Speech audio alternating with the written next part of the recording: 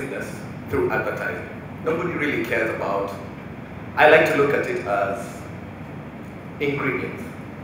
You will walk up to somebody, tell them we do documentaries, we do television commercials, we do this, we do that. But if they're not looking for that, they don't really care. Yeah. But if you sell to them, how can I put this? Coca-Cola. Coca-Cola do not sell sugar. They do not sell water. They do not sell preservatives.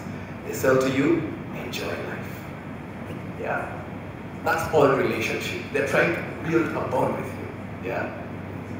So, like I said, that's what we do. Relationships are everything in our industry. Thank you. Good evening, everyone. My name is Jerry, and I have a phobia for heights. Not just heights. I don't do needles. Needles like injections. So with an option, if I'm told this treatment can take 5 days,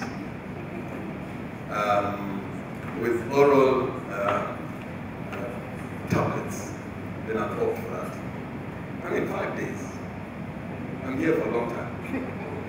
What am I talking about? I'm a last born of 8. I learned to build relationships quite early in life. 8 people. You have to coexist. You have no option. You're fighting for meals. You're fighting for survival, literally, because so you walk into your bedroom and find somebody sleeping in your bed. You're like, oh, what did I do?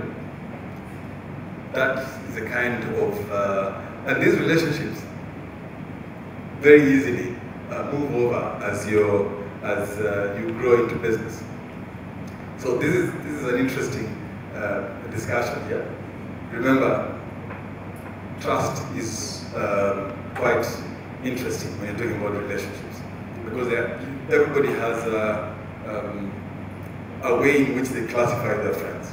There are those you would like to enjoy a drink with. There are those who you would like to